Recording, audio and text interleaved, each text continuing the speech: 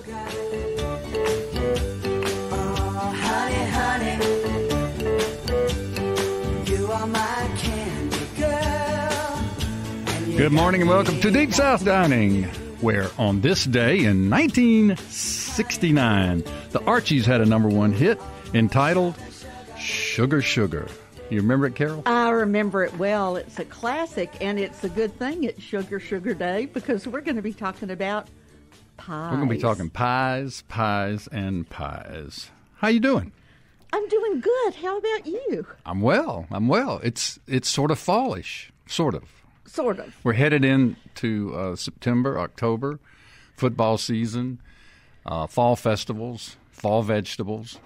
Halloween. And what on earth is this in our centerpiece? This is a show and tell show that we just decided to adopt, and Carol brought a squash, and it's amazing.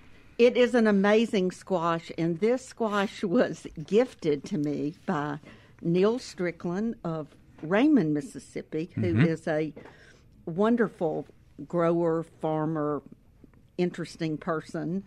And it is a Renaissance man. He is a Renaissance man. He indeed, and his wife Janie, is a Renaissance woman. But True. This is a Dutch crookneck squash. It weighs about 10 pounds, and I think it kind of looks like a horse collar. Horse collar. It's as big as a spare tire. It is as big as a spare and tire. It takes up most of the space between where I sit and where you sit. Yes, and you and Java both Modeled it around your neck, and then Java pumped some squash with, did his so maybe you can share bicep curls. Maybe you can share the squash photograph on our website so that we can help our listeners to visualize this, of what we speak. To visualize, but it is coming into winter squash season. It's that's where we're going, and I would say I was flabbergasted by this squash. Yeah. It is quite a sight to see. It is quite a sight to see, but I looked on Google and I put in my search engine, I put squash that looks like a horse collar. That did not yield any results. No results. But I finally got there, and it's very popular among the Amish. Of course, many of them are of Dutch origin. And Gotcha. They make squash butters, squash everything, roast it, boil it. I'm sure maybe somewhere there's even a festival for it. How about a squash pie? Could be a squash pie. We make tomato pies. Why couldn't we make a squash pie? We certainly could make a squash pie. But anyway, it's a very thin skin squash, so you can cook it with the skin on or peel it. And it's the color of butternut squash. Mm-hmm. Make a great soup. It does. In fact, there was a recipe for Dutch crookneck squash soup. So there you go, show and tell. Wow. I want to hear stories of other people's. I love a giant squash or a giant pumpkin story. It's like going to the fair, and as Java pointed out, it's like, the blue ribbon squash grown by Mrs. Smith. Yes, Mr. Strickland from Raymond. Well, so you've cooked one of these before. I have. I did. This is enough squash we could pass it around.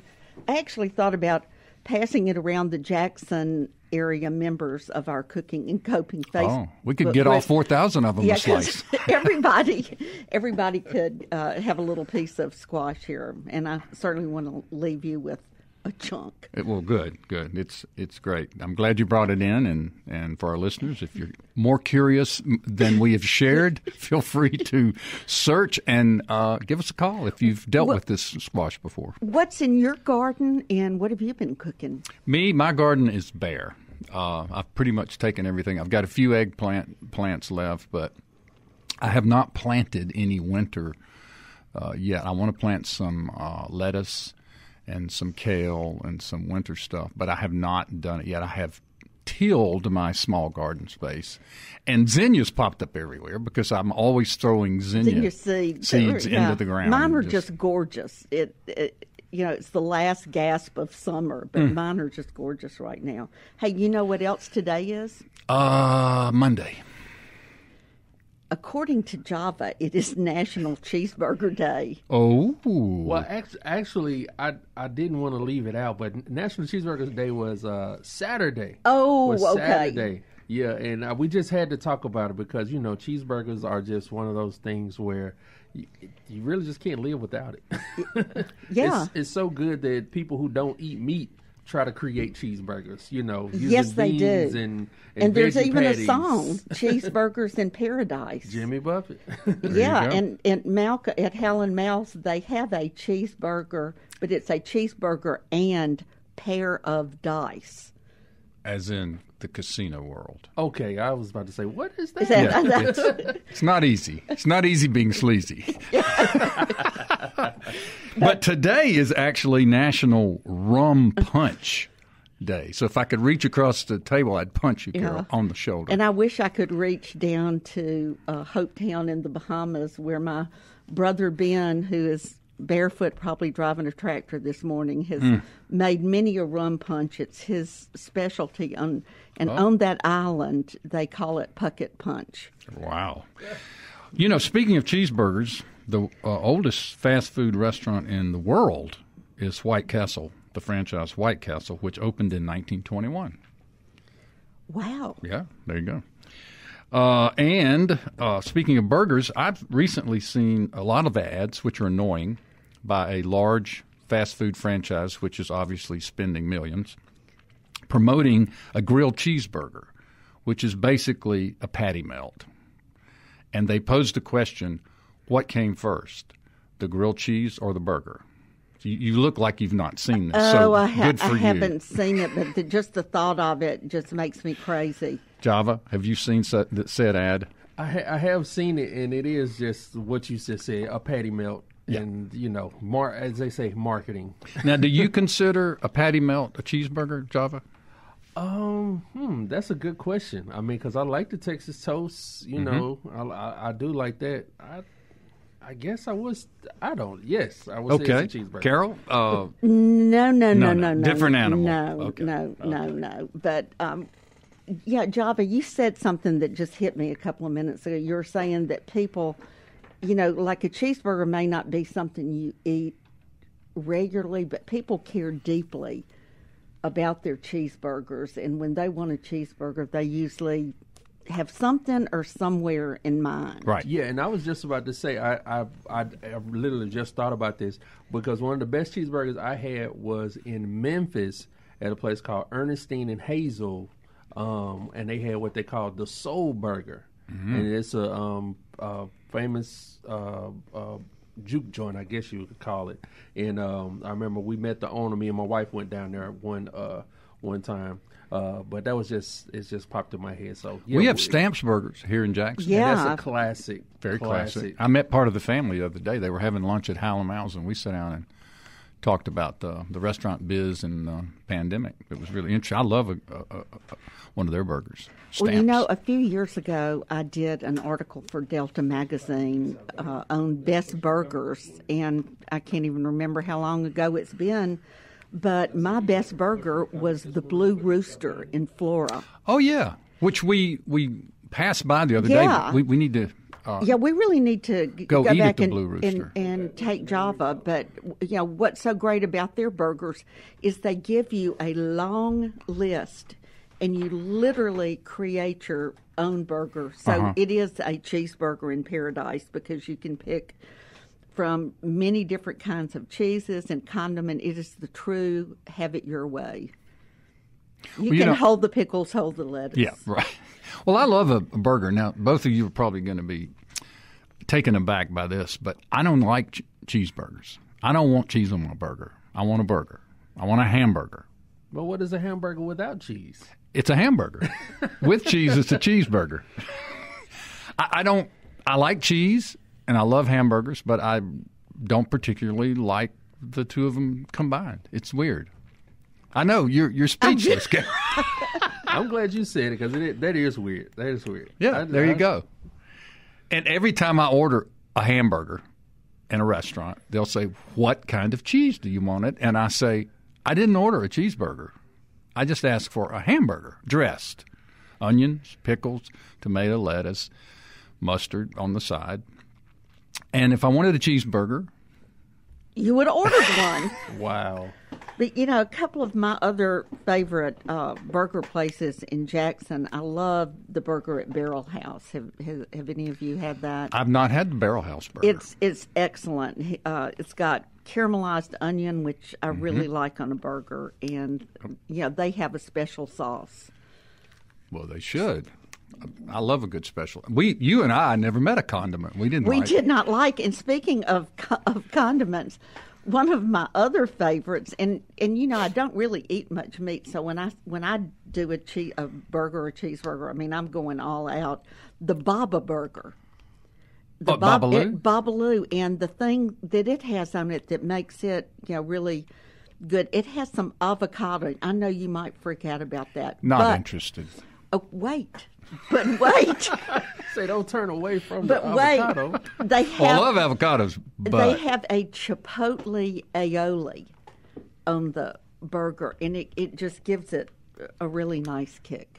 one sort of aside on burgers that I like. You talk about old school. Now this is old school.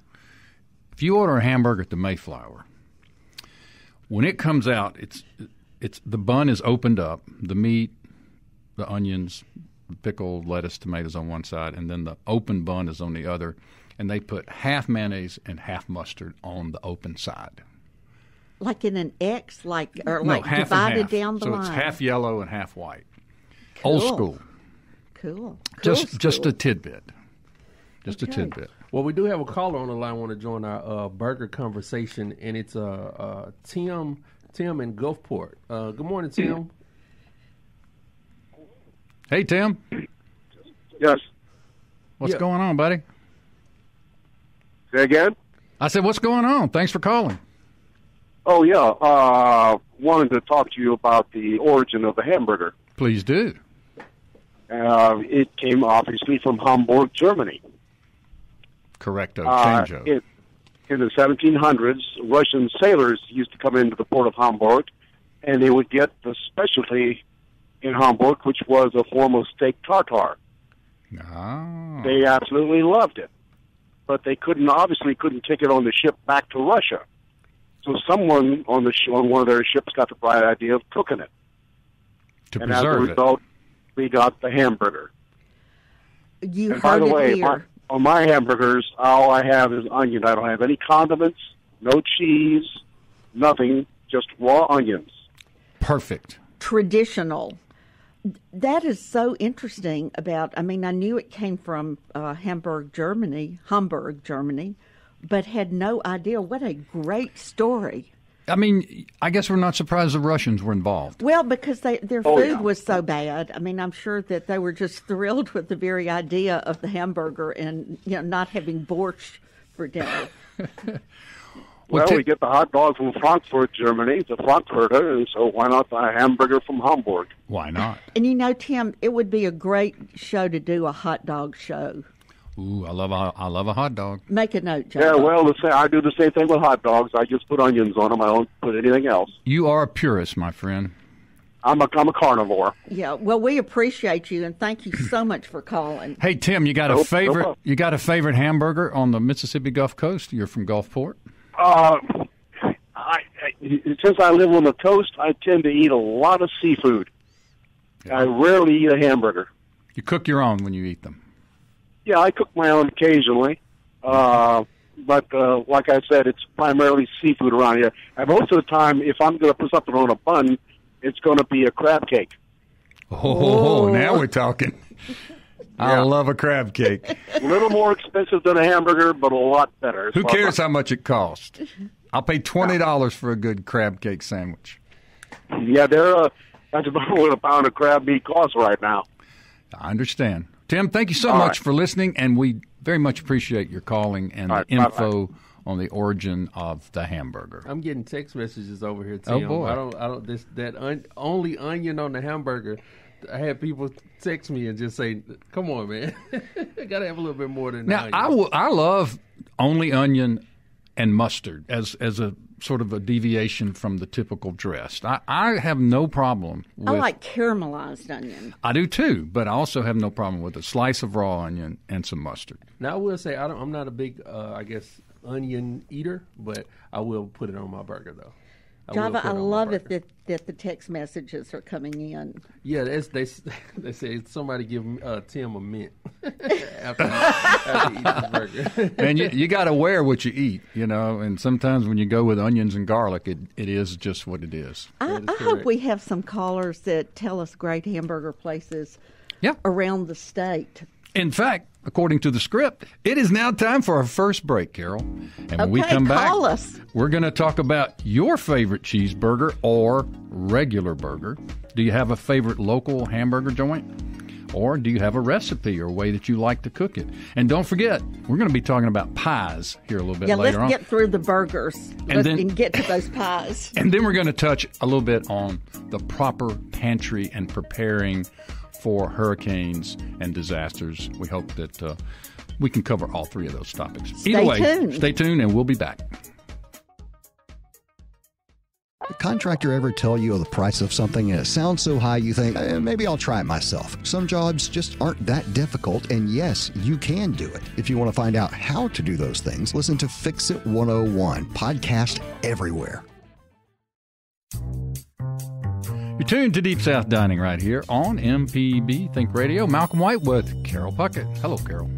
Hey, Mal. That was a great first segment talking about burgers. And we segued from squash to burgers seamlessly. Just like that. I bet some people would do a squash burger as a veggie burger. Perhaps. That would not be me, but it sounds good. So if you've ever prepared squash and put it on a burger, give us a call. We'd love to hear from you. Anyway, all right. So Todd's on the phone. Yeah, now we do have a caller. Todd, you're on the air. What's going on, man?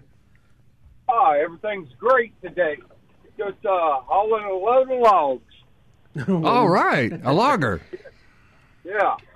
Hey, listen. My comment was my favorite place that I can even think of for a hamburger is an old place in Jackson. Beatty Street Grocery. Beatty Street. Absolutely.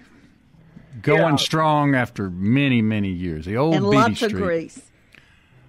It is, I've not eaten there in years because I'm working a little bit out away from there. But, man, that is a fantastic burger. And I don't think they even open until lunch. That's right. Yeah. But anyway, I just wanted to call, and I love the show. Everything's great, and I'm listening to it every day, hauling logs. Hey, where are you hauling these logs, Todd? What part of the state are you in?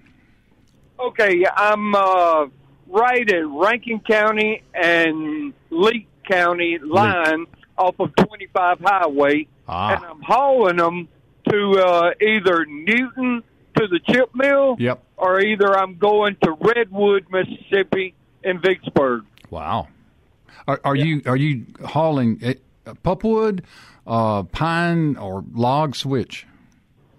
Well, if I go to Redwood in Vicksburg, I haul pulpwood, and I'll haul hardwood and pine. Or if I'm going to the chip mill in Newton, what I'll do is just take just chip mill logs. Right. Yeah. Well, thanks so much for listening, and we appreciate you calling in. And stay safe out there with those logs. Absolutely. Beatty Street Grocery, a great Jackson iconic eatery, sort of in it's the on downtown. Beatty Street. On Beatty Street, sort of downtown. Off of South State Street, come up back in there. I've eaten 100 of them, and they're terrific. A lot of things, this may not be something you know, Java. Back in a period in my life in my 20s, I was a logger too.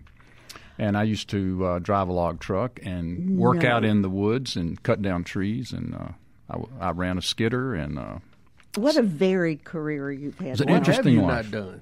Oh, lots. But I'm fascinated by the timber industry and the logging culture. My next door neighbor, as a child, who was like an uncle, they were like family to me. They were loggers, so I spent a lot of time around them and learned a good bit about it, and then got to do it for a while there. But anyway, the Beatty Street. Well, Carol, let's talk about pies. Malcolm, You know a let's lot do about it. pies. Well, I know a lot about them because I have eaten a lot of them. Same here. You know, I remember some years ago when Mockingbird Bakery was open in Greenwood, and you would call me when I was working at the Alluvian in Viking, and you'd say, "Are you coming home on Friday? Would you bring me a lemon icebox pie from Mockingbird?" Made by Martha Foos. Yes, and Martha Foos not only makes some of the best pies, but she, to me, is the queen of pie crust. And Amazing. you know, pie crust is, it's a religious experience. I mean, having a good pie crust and making a good pie crust. But let's kind of go back to the beginning of when pies were first written about. The Russians, right? No, it was actually the Greeks and the Romans. Ah. We're doing all sorts of food, wrapped in pastry. Right. Yeah, mostly savory, and the English have a big pie tradition and hand pie tradition, but we know that it was brought to the New World in the 17th century that the Puritans were making mincemeat pies and pumpkin pies. And then down in Virginia, the early settlers were, using fruit like apples and peaches and plums and sweet potatoes. Oh. Well, now I love a fruit pie. Yeah, you do. Yes. Do you have a favorite? We spoke earlier about the apple pie being sort of the iconic American pie. Well, it's interesting that you say that because it is indeed an iconic, God, mother, country, and apple pie. That was what our soldiers said they were fighting for during the World War. I guess World War I was where it started. But apple pie is, of English origin. I mean, apples were not even native to... So are we, sort of. I mean, not completely, but... Yeah, well, and I'm talking about you and I. Yes, we're kind of sort of, we brought over the apple pie, but also, the spices that are in apple pie, nutmeg and Right. cinnamon. I mean, those are from like Sri Lanka and Indonesia. But it quickly became a big American favorite because the first American cookbook in 1796 featured apple pie. I love a cherry pie also, I don't mind saying, and Well, peach. I don't know. I would love a really, peach pie. I would be hard-pressed to name my favorite fruit pie. I love to make a cherry pie, and in fact, I just got 2 jars of cherry pie filling from up in Traverse City, Michigan, from a company called American Spoon. It's one of those fillings that I can't make myself. I mean, I've never taken time to learn how to pit cherries and to do all that, but it is, that's a delicious pie. All right, we're going to shift ever so slightly from pies. Did we lose Tom? No. We're going to shift over to Chef Tom Ramsey from Vicksburg, Mississippi. Tom now works in New Orleans as a chef, and he's been doing hurricane relief work from Ida. Hey, Tom, what's happening, my man? Good morning, Malcolm. How are y'all? Hey, Tom. Hey, Carol. How are y'all doing today? Good. We're just talking about pies and burgers and really interested to hear what you're doing down there in New Orleans. Well, I like pies and burgers. So down here right now, I'm just finishing up. I'm sitting here at my desk covered in paperwork, accounting for all the stuff we purchased for these guys. But we operated a man camp, which is a mobile city with a population larger than Issaquah County, and this was Asplund tree workers who are out there. They're clearing the trees and the debris and all that to make room for Entergy to come in and get the power back on. So Our man camp was in the parking lot of Faubourg Brewery, the former Dixie Brewery. How convenient for you. I know, it was great. The original man camp was supposed to be in Hammond, but this was nice. It was just close enough to me to be close to my house and still not get to go to my house at night. I slept in a camper every night, but we were there for about 16 days, and we fed 1,200 Asplund workers and then 600 or so just other folks, security guards, management people, people from Entergy, people from the environmental companies, all the guys from Kelly Services who maintain the trailers and all that. And we fed a hot breakfast every morning at 5:30 a.m. and then a hot supper every evening at 6:30. And then we, when we fed them their breakfast, we sent them off with, a big po' boy and chips and an apple or some fruit and something for candy lunch. bars and that kind of stuff, and sent them out into the swamps. And these poor guys had to go out, rain or shine, whether they were on the pavement or up to their chest in swamp water, and battle the heat and the mosquitoes and the snakes and the gators and the, everything else, and clear these lines so that they get the power back on. And so our role in it was to make sure they were well fed. So for those of you who just joined us, we're talking with Tom Ramsey out of New Orleans, a Vicksburg native. He and some of his restaurant cohorts have banded together to help feed the emergency workers in the aftermath of Hurricane Ida, and that's what he's sharing with us now. Tom, I'd like to know some of the things you're feeding. Obviously, it has to be big vats of things, but I'm sure if you were cooking, they were wonderful vats of things. So I'm happy to give you the menu, but I want to make sure everybody knows this was we were paid to do this. This was not volunteer work. And what's important about that is that my entire crew that were feeding all these folks had been laid off because of Ida. And right. So we were able to get a contract so that I could hire the 18 cooks and porters and servers and pay them a really generous day wage so that it could replace the income they were missing from being out of work because of Ida, and a little bit more. We pay almost double the prevailing wage to get these things done so that we can attract top talent to come help cook. And to answer your question, Carol, my best friend on this whole job was a 30-gallon tilt skillet.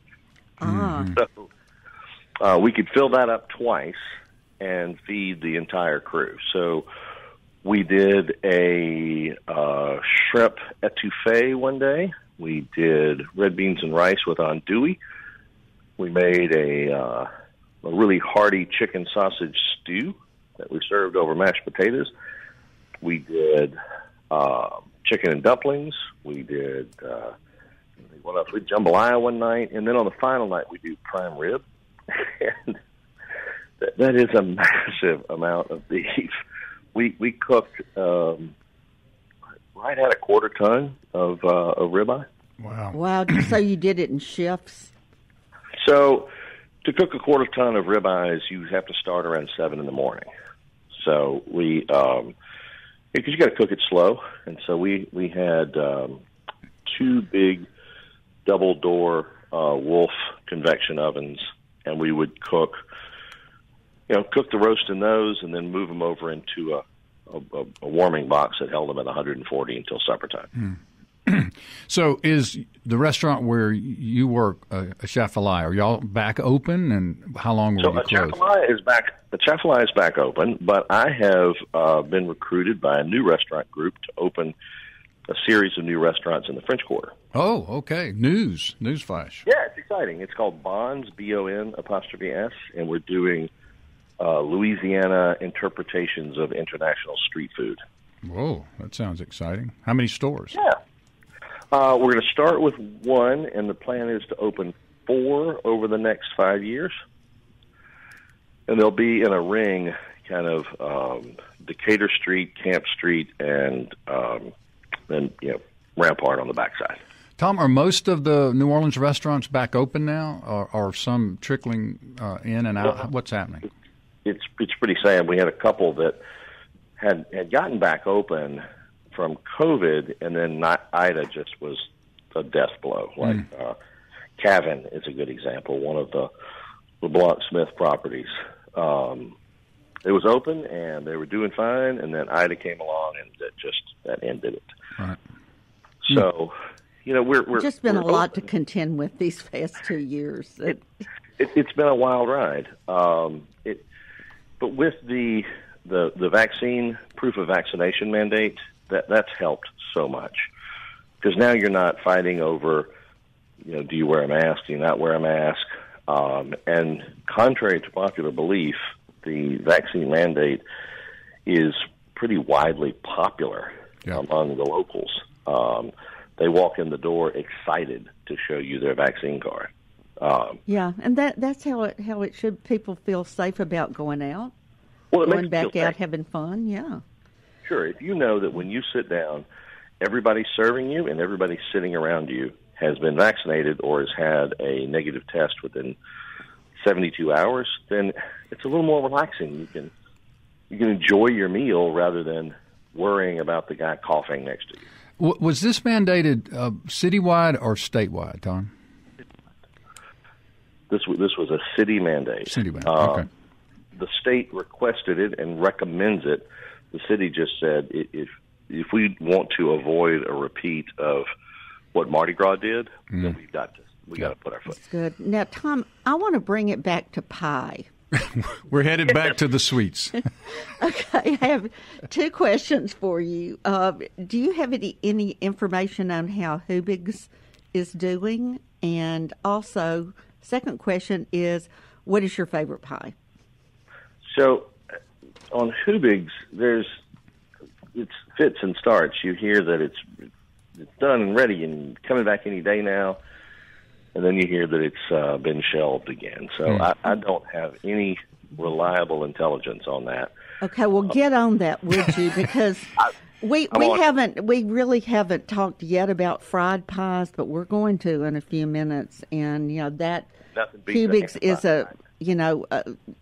an icon. Standard, absolutely. Of fried pies. And I think they've been closed for 8 or 9 years because of a fire, but I know they were supposed to come back in 2021. Well, if anybody has information, now, let us know. I could have sworn when I was in New Iberia and Tom Massey and I went out and ate po' boys and gumbo that this little restaurant had Hubig pies on the counter. It may be. There was some infighting over the branding. It's been a big mess, and I don't want to wade off into that. Right. Well, and what's your favorite pie? My favorite pie is pecan pie. Oh boy, so southern. He's from He's Vicksburg. All right. Well, Tom, thanks so much for calling and listening and giving us the scoop on the work that you and your buddies are doing in post Ida and giving us a little update on New Orleans eateries. Well, it's certainly great to talk to y'all, and if I can give one plug, that's you go right ahead. Kitchen. If anybody wants to donate to these kind of relief efforts, what we did was paid for by Entergy. I mean, we were compensated. Where the volunteers come in is through World Central Kitchen. Absolutely. And we're big supporters of World Central Kitchen here. Give to World Central Kitchen. They are a fantastic organization, and they don't feed just the linemen. When they're in town, anybody that walks up gets fed. Right. Okay, Tom Ramsey calling in from New Orleans, and we appreciate that update. Tom, Vicksburg native, longtime Jackson restaurateur. Carol, we're going to take a break. When we come back, let's do it. Let's talk more about pies. We want to get into the hand pies and fried pies. And fried pies. Java knows a little bit about those. But stay tuned. Carol and I will be right back with more Deep South Dining.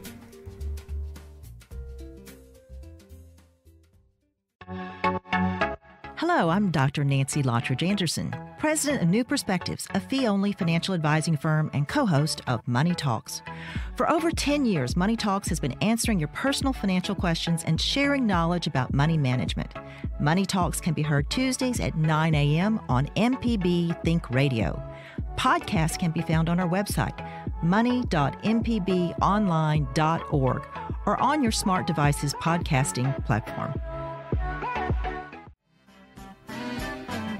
Sugar, honey, honey. Welcome back to Deep South Dining. We're talking about pies and burgers and the proper pantry, which we may not have much time for. But we got an email, Java, from one of our cooking and coping companions and padres. Can you report out on that? Yeah, Amanda Anglin, one of the Cooking and Coping members, she was talking about her favorite local burger places that we were talking about earlier, and she was saying that she likes burgers from the Star Drive-In in Summit, or she'll go to the Burger Basket in Osaka. And when we started talking about the pies, of course, she said this time of year is great for sweet potato pie, but her favorite is the Mile High lemon meringue pie. Those are. Yeah, I think you could sell a lot of people on that. I'll sign up for that Mile High lemon meringue pie. Yeah, I'm a lemon guy, and our local baker here at MPB, Kevin Farrell, who's answering the phones this morning, he brought in some. I believe they're lemon squares. Correct. Yes. Every Monday, Carol and Java and I are treated to Kevin's handiwork. Yes, I think we should give him a theme the week before. Okay. Like this fits in so nicely. You know, the lemon squares are a pie-like. Mm-hmm. And you and I were actually having a lemon conversation earlier this morning. Of course we were. But anyway, we have one of our absolute favorites on the phone who's going to join in this conversation about hand pies and fried pies. And she is the co-creator of Cooking and Coping along with you, Carol. And she is the star of Cooking and Coping. And her name is Leanne Galt. Good morning, Leanne. Morning, y'all. Well, you know, when you talk about pies, you have to talk about fried pies and hand pies. And really, you know, the origin of those was, some say it was in the Cornish part, in Cornwall, that the miners would take a hand pie has to fit in your hand, go in your work pail. It's not an open pie. It's an easy thing to carry around. Mm-hmm. And Leanne's hand pies that she tried looked so good they just jumped off the page in Cooking and Coping. So tell us about your first experience with hand pies. Well, a few weeks ago, you made crawfish etouffee from the Mosquito Supper Club, and we were talking about crawfish pie, and we discussed making hand pies because that little girl, what's her name, Melissa Martin from Mosquito Supper Club in New Orleans, she takes her leftover crawfish etouffee and makes hand pies. And I made shrimp Creole last week, and I had a ton left over. And I was like, well, surely you can make a shrimp Creole hand pie. So that's what I did. Wow. Was it a bit wet? Because Creole seems to be a little more loose than etouffee, in my sort of recollection there. It is. The Creole that I made it with a roux, though, so it was a little thicker. Gotcha. So, okay, Leanne, so when you did your crust, you just made a regular pie crust, right? Mm-hmm. I did. Flour and butter, which I picked up from you. Flour and butter and a little ice water. Yeah, okay. And you rolled, how big were your circles? They were about 5 inches in diameter. They were kind of small. I'll make them bigger next time, I think. Okay. And but they were about 5 inches. Yeah, I loved the picture of it, but yeah, they were crimped. Did you put an egg wash or anything to hold them together while you were crimping? And what did you use to crimp the pie? I used an egg wash, a little rim around the inside of the pie, and I folded them over, and then I just used a fork to crimp them, and then brushed the egg wash on top. So I have a question. Often when you get a old-fashioned pie, I'll call it, it has a sugar crust where it looks like sugar is just dusted across it after it's been washed. Is that how you create that, and do you do that on hand pies or fried pies? Yeah, you can do that on fried pie. I mean, I think you do the sugar after you fry it, though, because it would burn probably. And on a hand pie, on a sweet pie, you can take, especially turbinado sugar, which is a little grittier, works well. When you do your egg wash like Leanne did on the top, you can sprinkle turbinado sugar. And I've also seen confectioner's sugar used to put on top of a pie, like a fried pie, maybe. No, you're shaking your head. I'm just. I don't know why I'm shaking my head. It's just beautiful. Anytime you have powdered sugar on top of something, anything, that's just an invitation. Okay, that's it. Come on in. It does, but Leanne. So they're baked hand pies, and then they're fried hand pies, and we have somebody that works here with us named Java that's a big fried pie fan. Yeah, I am, and it's all thanks to my Aunt Dilsey in Oxford, because it comes around every holiday season, and I'm looking forward to it already. Yeah, and we generally use them, or I eat them anytime, but they're usually like a breakfast type of thing, filled with peaches or filled with apples, or some kind of sweet feeling. Well, just remember that they were originally created to take to work, so don't hesitate to bring your pie. But and I think hand pies are probably in all cultures, or in most of them. I mean, if you think about any kind of dumpling, Asian wise, or like the spinach phyllo pies in Mediterranean. Yeah, cultures. Absolutely. But in the South, we do have an obsession with sweet pies, and every area of the country has its own special pie. I mean, huckleberry pie from the Pacific Northwest, rhubarb pie from New England, blueberry pie from Maine. But nobody is obsessed with pies as much as Southerners. And Jane and Michael Stern, who've done a wonderful series of books over the years on the road through America, that is their take, is when they get south of the Mason-Dixon line, they know they're in pie country. Yes. Yeah, and Carol, I will drive to Richland. There you go. Richland's got a fried pie place, and I saw it the other day. Do you know much about it? It's so good. Yes, it is. I mean, I don't know the people or anything, but I'm Tom's glad that my fried daughter is going to go back to Tom's fried pies. Go back to Hattiesburg so I can stop again. I used to stop every week. Well, we're we're gonna make a what do you call that? A field trip. You get permission slips and go on a field trip from MPB to Tom's. But also. A lot of people swear by the fried pies at Lindsay's in Oxford at the Chevron station. Never had them, but I know Lindsay's. Delicious. Chicken on the stick, right?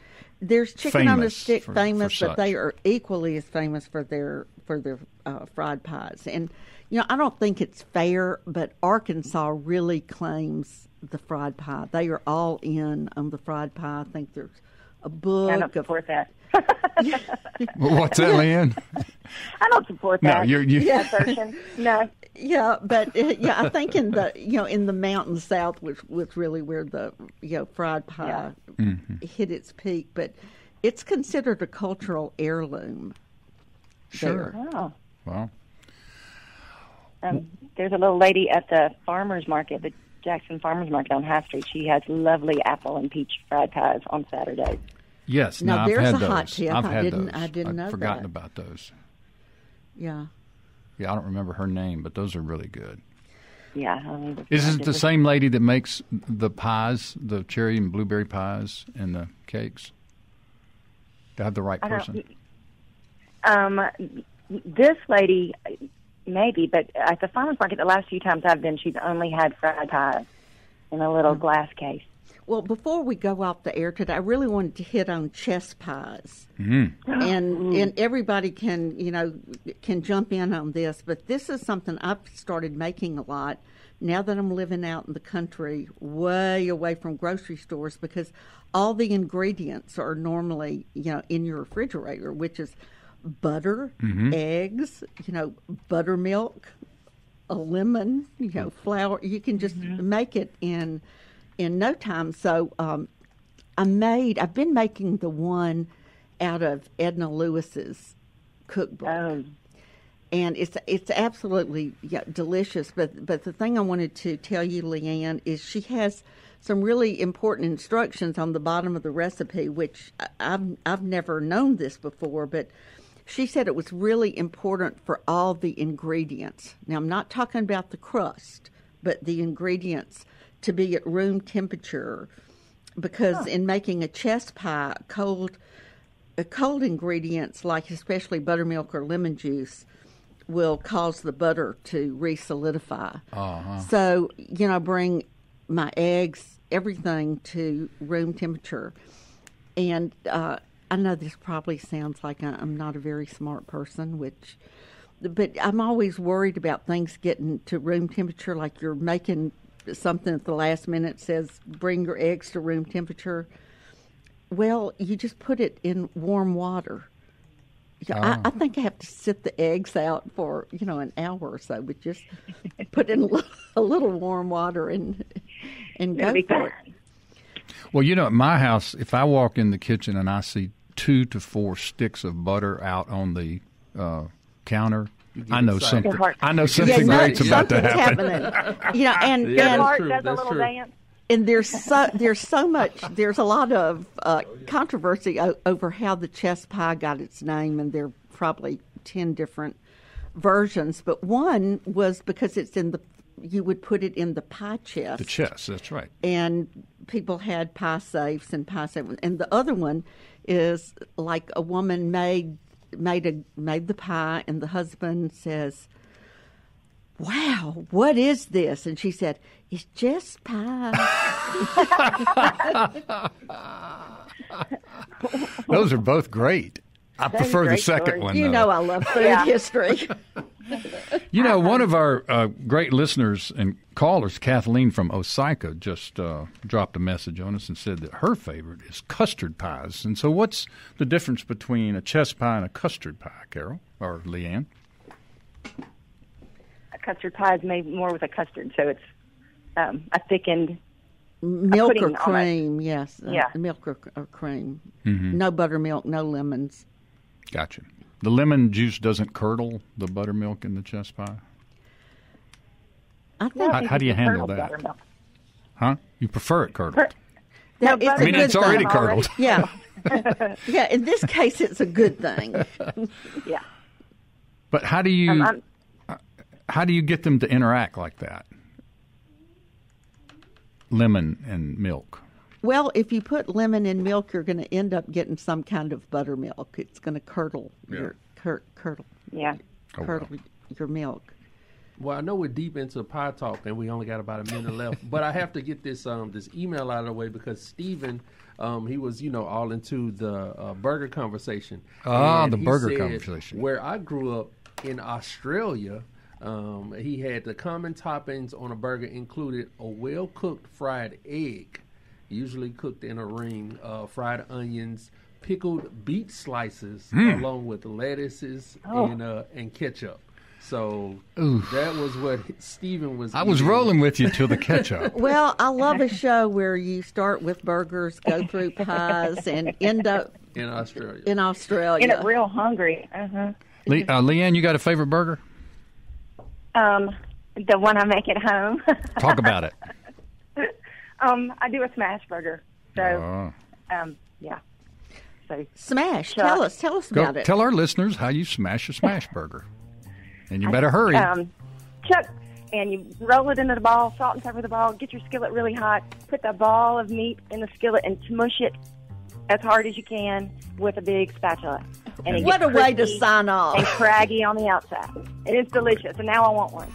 Me too. Deep South Dining is a production of Mississippi Public Broadcasting's Think Radio. We are funded by generous contributions from good folks like you. Thanks. Our show is produced by Java Chapman. For my co-host Carol Puckett, this is Malcolm White. If you would, please stay tuned now for Marshall Ramsey's show called Now You're Talking, followed immediately by Southern Remedy at 11. And you can join Carol and I next Monday and every Monday right here for more Deep South Dining, heard only on MPB Think Radio.